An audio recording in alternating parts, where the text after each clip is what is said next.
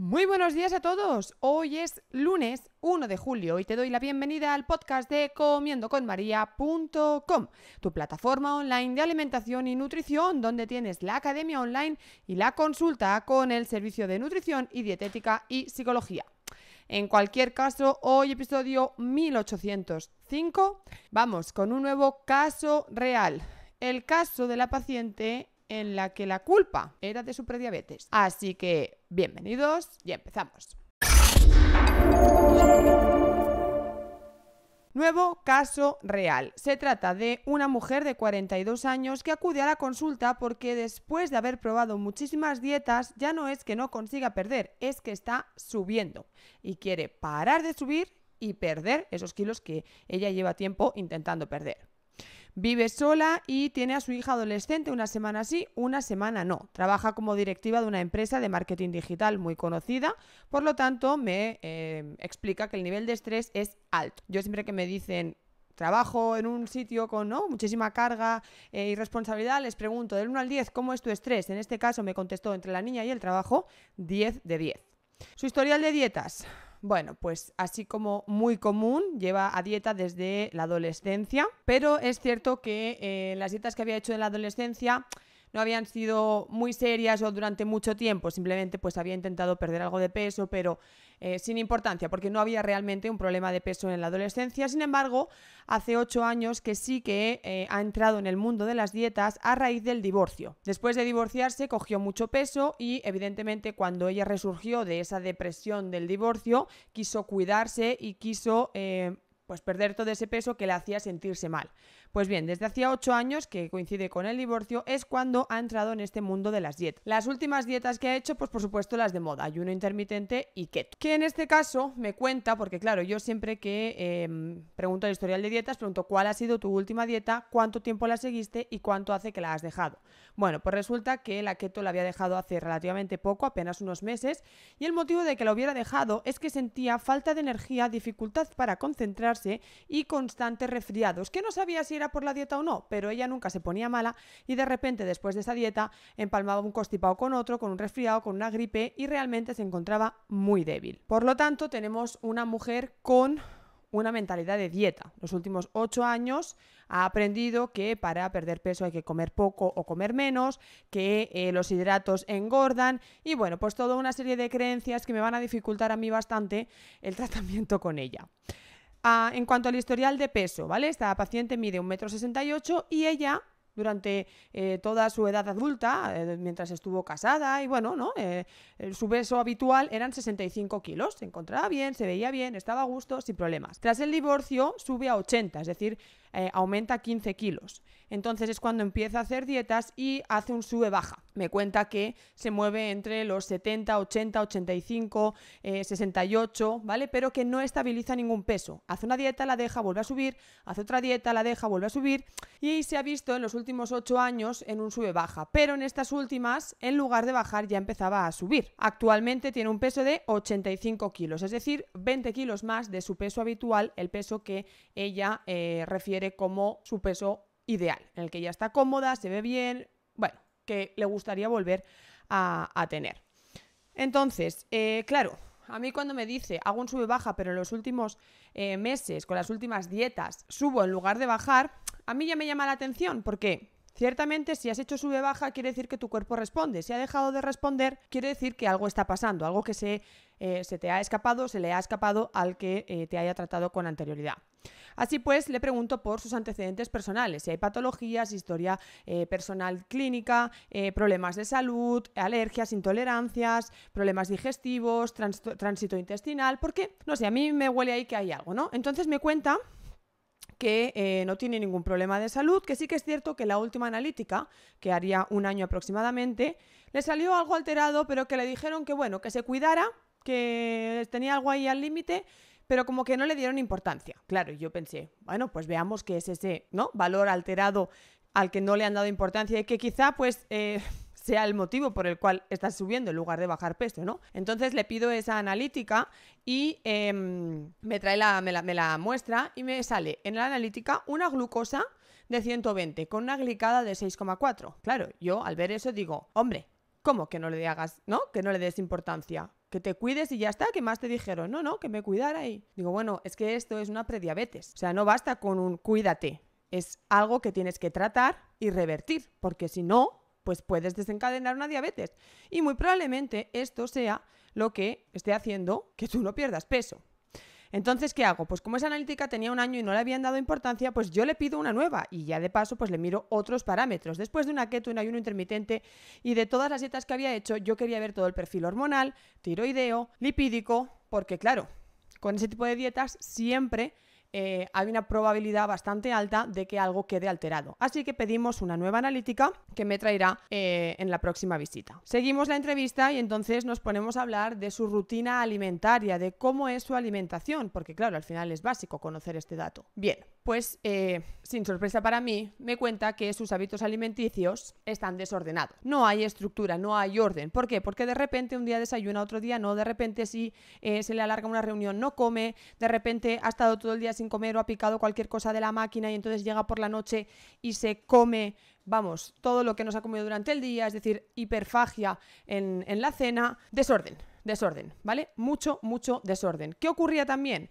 ¿Y qué me cuenta ella cuando hacemos la entrevista? Que claro, como tenía ese desorden y sentía esa falta de energía, el cuerpo le pedía azúcar. Entonces ella, entre horas, comía azúcar. Que si una chocolatina, que si traen no sé qué a la oficina, que si me voy a la máquina vending, el cuerpo era como que le pedía azúcar. Claro, cariño, pues que te pide azúcar ya no solo por tu falta de energía, tu falta de descanso, que ahora os contaré, y por tu desorden dietético. Es que tu cuerpo te pide azúcar porque debes tener la insulina, Dios sabe a qué niveles, ¿vale? Claro, todo esto no se lo dije así ni mucho menos, pero para mis adentros lo pensé. Ok, sí, puede que... ¿no? Pues parte del motivo por el cual tú sientes necesidad de azúcar sea la falta de energía, pero muy probablemente tu analítica haya empeorado. Porque con una prediabetes te han dicho simplemente cuídate y no te han dado pautas para corregirlo. Tenemos este desorden dietético y también tenemos un alto consumo de cafeína. El día que menos café se tomaba 8 cafés. Había días que podía llegar a tomarse 10. Evidentemente le dije, esto no puede ser. Pero otra vez más se vio en ese ciclo del cansancio, necesito energía, necesito rendir porque el estrés de mi trabajo, porque luego acabo de trabajar y tengo a la niña, porque no, todo eso la llevaba a necesitar más y más cafeína. Claro, había generado una tolerancia a la cafeína brutal porque 10 cafés al día me parecen... Bueno, claro, evidentemente le pregunté, ¿todos cafeinados? Sí, todos con cafeína. Luego entramos en el tema del descanso, ¿cómo duermes? Bueno, hombre, pues dependía de la época que tenía más estrés, que coincidía evidentemente cuando tomaba más cafés, dormía peor. Pues a lo mejor le costaba conciliar el sueño, se despertaba por la noche, entonces la cabeza le iba a 3000, ya no cogía el sueño, a lo mejor lo cogía a las 5, pero se levantaba a las 6, entonces ya no dormía, un desastre.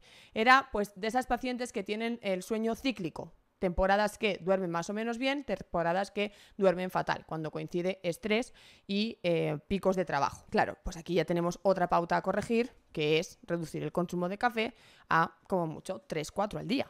O sea, menos de la mitad de lo que estaba tomando. En cuanto al ejercicio, pues como podéis imaginaros, el nivel tan estresante que llevaba de vida y pues... la falta de tiempo la tenía sin hacer ejercicio. Ok, entonces acabamos la entrevista y yo siempre después de la entrevista, pues como pongo un poco sobre la mesa los objetivos, pongo un poco sobre la mesa las pautas a empezar a seguir y pues citamos en 15 días, ¿no? Claro, ella solo veía quiero perder peso, porque además se le juntaba la preocupación del posible aumento tras la menopausia.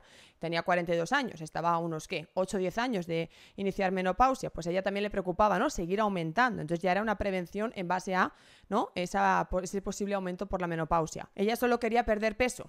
Venimos de una mentalidad dieta, con dietas efectivas hasta el último año y quería como, ¿qué hago? Que yo quiero perder peso. Entonces yo comparo sus objetivos con sus necesidades y le digo, ok, tu pérdida de peso está ahí, pero créeme que tienes muchas otras necesidades. Necesitamos poner orden dietético, reducir el consumo de café, reducir el consumo de azúcar y el picoteo entre horas. Tenemos que también...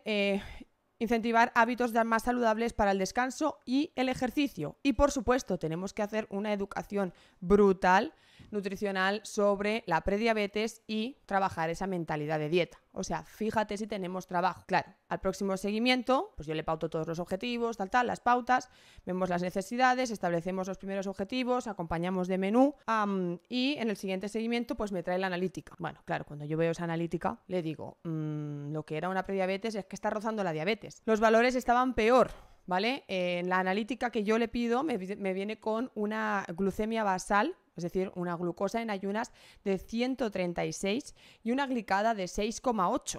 Había empeorado, evidentemente, porque llevas un año sin hacerle caso a tu prediabetes con un desorden y con un caos dietético increíble. Pero es que además aparece hipercolesterolemia con un colesterol total de 240, un HDL de 40 y un LDL de 150 e hipertrigliceridemia, unos triglicéridos de 220. A lo que ella me dice, pues ¿cómo puede ser si yo nunca he tenido colesterol ni triglicéridos en mi vida? A lo que yo le digo, pues es lo que pasa cuando hacemos dietas basadas en grasas, proteínas exentas de fitoquímicos, verduras, frutas y alimentos de calidad y una dieta desequilibrada como, ¿no? Todo esto era por la keto. En fin, tenemos más donde trabajar. Entonces, durante las primeras sesiones pongo mucho el foco en que entienda qué es la prediabetes, qué le pasa a su cuerpo y cómo se corrige, cómo debe empezar a alimentarse, y también enfocamos esa primera sesión para establecer las pautas para la hipercolesterolemia. Por lo tanto, volvemos a trabajar el orden dietético, marco la importancia de tener una estructura, de respetar las 5 ingestas diarias, de que en comida y cena haya estructura plato Harvard, de que todo lo que comes sea integral, de que entre horas haga y tenga siempre a mano snacks saludables, de que haga un aporte de fibra adecuado, de que reforcemos el omega 3 y de que lleve una alimentación como debe y necesita llevar. Evidentemente, ella me escucha, asiente, todo bien, pero yo en las sesiones posteriores me doy cuenta de que su mentalidad dieta le estaba impidiendo respetar el plato de Harvard. ¿Por qué? Pues porque los hidratos no los estaba comiendo. Le daba miedo y sí que había conseguido que desayunara tostadas, pero en la comida y en la cena brillaban por su ausencia. Bueno, pues las próximas sesiones las dedicamos a la mentalidad dieta, a trabajar todo ese historial de dietas, ese pesocentrismo, esa prohibición de alimentos, esas creencias irracionales, etc, etc, etc. Seguimos trabajando, ¿vale? Y volvemos a incidir en la importancia de la estructura, en que tiene que comer hidratos de calidad, integrales, unos desayunos nutritivos, ingestas seguidas durante el día para que no haya necesidad de picoteo, tener picoteo saludable, etcétera, etcétera. Bueno, vamos avanzando y evidentemente la pérdida de peso empieza a aparecer. En el momento en que consigo que me haga caso, estructure su alimentación, se deje de picoteo, reduzca la cafeína, mejore el descanso, reduzca el azúcar y añada los hidratos a su alimentación, empieza a perder peso. En el tercer seguimiento ya había perdido 3 kilos. Claro, cuando ella ve eso, después de haber dado un voto de confianza a lo que yo le había explicado y al plato de Harvard y al aporte de hidratos complejos en pequeñas cantidades, empezamos, pero bueno, lo conseguimos, ¿no? Pues confía. Y al final siempre pasa lo mismo. En el que empiezan a perder peso, empiezan a confiar. Entonces seguimos avanzando, seguimos trabajando toda esta mentalidad dieta, la importancia de una alimentación completa, balanceada, etcétera, etcétera. También nos metemos a trabajar el estrés, porque sí que es cierto que yo soy nutricionista y me tengo que centrar en la alimentación, pero al final trabajo el estilo de vida, trabajo los hábitos. ¿Y de qué me sirve a mí que consigamos que comas perfectamente y tengas una alimentación saludable, enfocada a tus necesidades, hayas hecho la educación alimentaria, hayas generado una desmentalidad de dieta, si luego no duermes, estás estresada, tienes ansiedad, no haces ejercicio, etcétera, etcétera? Así pues, las siguientes sesiones, y como la pérdida de peso iba siendo favorable, nos metemos a trabajar el estrés, el descanso y el hábito del ejercicio. Todo esto cuesta muchísimo, pero yo le hago ver que o invierte en ella o la cosa no se va a mantener, ¿vale? Entonces es como, ya que te pones a trabajar en ti, trabaja todos los aspectos. Bueno, pues claro, evidentemente cuando conseguimos reducir los niveles de cafeína, conseguimos mejorar el descanso. Como mejoramos el descanso, aumentamos la energía. Como aumentamos la energía, se ve capaz de empezar a aumentar la actividad diaria, que no ejercicio. Como aumenta la actividad diaria y siente todavía más energía, empezamos a trabajar el estrés. Y cuando trabajamos el estrés, trabajamos un poco el reloj, que yo le llamo el reloj de la salud. Consigo que estructure mejor, que se priorice a ella y no a su trabajo, etc, etc. Sacamos, por fin, un ratito para el ejercicio. Esto costó muchísimo, esto aquí os lo estoy contando y parece súper fácil, pero igual llevábamos prácticamente un año de tratamiento. Total, que ya llevamos perdidos, ¿vale? Ahora os haré el repaso de los pesos. Llevamos perdidos 10 kilos, ¿vale? Estamos más cerca del objetivo. Recordemos que iniciamos en 85, estamos en 75 y ella quería llegar a los 65. También hay que ser un poco realistas y trabajar las expectativas, porque igual el peso que tenías con 30 años no lo puedes tener con 45. ¿vale? Entonces, como ya había pasado más de 6 meses, estábamos cerca del año de tratamiento, le pido hacer de nuevo la analítica, porque al final es la salud, pues que todo ha mejorado, evidentemente, y como era de esperar, porque si no, ciertamente dudo que hubiera empezado a perder peso. En la analítica que me trae al cabo de prácticamente un año de tratamiento, la glucosa en ayunas estaba en 95, la glicada normalizada en 5,6. Ok, el tope es 5,7, pero estábamos en un rango normal. El colesterol había bajado a 190, subiendo el HDL a 55 y bajando el LDL a 90. Y los triglicéridos se habían estabilizado en 140. Sí, vale, no eran niveles súper saludables ni habíamos conseguido, ¿no? Pues establecer unos parámetros súper bajos, pero ya habíamos entrado en rango de normalidad, ya habíamos corregido todo eso y ella puede darse cuenta, ¿no? De que cuidarse tiene sus frutos. Llegados a este punto, pues imaginad, ¿no? Después de casi un año trabajando absolutamente todo lo que es la educación nutricional, la mentalidad dieta y demás, le digo: nos faltan 10 kilos, o tú quieres acabar de perder 10 kilos, sí que es verdad que hemos trabajado mucho el estilo de vida, que te encuentras mejor, que ya no hay falta de energía, que has perdido 10 kilos, que eso es mucho volumen, que te ves mejor, etc, etc, etc. Pero si quieres acabar de perder estos 10 kilos, me temo que debemos incluir ejercicio en mayor cantidad, intensidad y frecuencia, porque la alimentación la tenemos controlada, porque el descanso, dependiendo un poco del nivel de estrés del trabajo, de la carga de trabajo y del pico de trabajo, más o menos está bien. Ese estrés has conseguido medio gestionarlo, aunque te faltaría acabar de tratarte con una psicóloga para gestionar esa ansiedad, pero bueno, no te puedo obligar, ¿no? Entonces era como si acabamos de rematar con una práctica de ejercicio intensa y frecuente, vas a acabar de perder esos kilos que te faltan. Entonces, claro, al final esto es un pensamiento que ya tiene que hacer, implica un cambio en sus rutinas, en sus horarios, implica a lo mejor también ver menos a su hija. Bueno, tu hija también era adolescente y quieras que no, pues pasaba bastante de ella, pero bueno, al final me dijo como me lo pensaré, y nosotras ya llevábamos espaciando las visitas, pues los últimos, a partir de los 6 meses o así, yo ya suelo empezar a espaciar visitas cuando veo que todo está más trabajado y que no hace falta vernos cada 15 días, pues a lo mejor empiezo a citar a los pacientes una vez al mes. Claro, nos veíamos una vez al mes, pues cuando volvió, la siguiente vez volvió con 3 kilos menos. Habíamos perdido 13 kilos y ella me dijo que había conseguido instaurar un día más de ejercicio. Llegados a ese punto, yo le dije: mira, si quieres que nos sigamos viendo, yo no tengo inconveniente, vamos a trabajar, ¿no? Nunca, ¿cómo es esto? El saber no ocupa lugar y siempre hay más cosas que aprender sobre alimentación y nutrición, pero ciertamente ya lo tienes. Lo has cogido, lo has adquirido, lo has interiorizado y no me necesitas realmente. Necesitas acabar de incluir un tercer día, necesitas acabar de, ¿no? Trabajar ese estrés, favorecer un buen descanso, aplicar, ¿no? Gestión de ansiedad, etcétera, etcétera. No me necesitas, le dije, que si quieres que nos sigamos viendo, nos seguimos viendo, pero ciertamente yo creo que si quieres, estás preparada para volar. Entonces, al decirle eso, le propuse lo que le propongo siempre a mis pacientes antes de finalizar un tratamiento, y es, en lugar de vernos al siguiente mes, vernos a los 3 meses. Porque yo siempre le digo lo mismo a mis pacientes: si en 3 meses te has mantenido, ya estás, vuela. Y así hicimos. 3 meses después nos volvimos a ver y la paciente volvió con 68 kilos, feliz como una perdiz, con todo interiorizado, habiendo puesto límites en el trabajo, habiéndose priorizado, habiendo cambiado su estilo de vida, habiendo corregido todo lo que necesitaba corregir, con una analítica no ideal, pero mucho más saludable, con una prediabetes tratada y erradicada y con unos conocimientos firmes y en base a la ciencia sobre qué es comer sano y cómo hay que comer para perder peso. Así pues, después de 1 año y medio de tratamiento, podemos decir que esta paciente consiguió sus objetivos. Fue difícil porque yo luego lo pienso, cuando os explico los casos reales, esto suena muy fácil, como, pues lo consiguió, ¿sabes? Pero es como 1 año y medio luchando contra una mente de mentalidad dieta, contra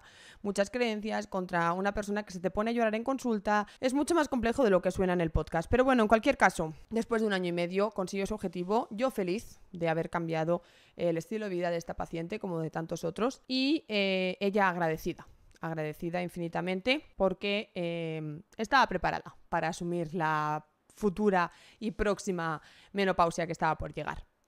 Así que nada más, chicos y chicas, ahí lo tenéis, ¿vale? Caso de éxito, una vez más. Muchísimas gracias a todos por estar ahí, seguirme, dar like, me gusta, porque cada mañana estáis conmigo y eso hace que yo pueda estar cada mañana con vosotros detrás del micro. Así que simplemente gracias. Y como siempre os digo también, si queréis contárselo a vuestros amigos, familiares, vecinos, primos o conocidos, a cuanta más gente pueda llegar, a más gente podré ayudar. Recuerda, comiendoconmaria.com es tu plataforma online de alimentación y nutrición, donde tienes la academia online y la consulta con el servicio de nutrición y dietética y psicología. De nuevo, muchísimas gracias. Nosotros nos escuchamos mañana martes a las 8. Que tengáis muy feliz lunes y hasta pronto. Adiós.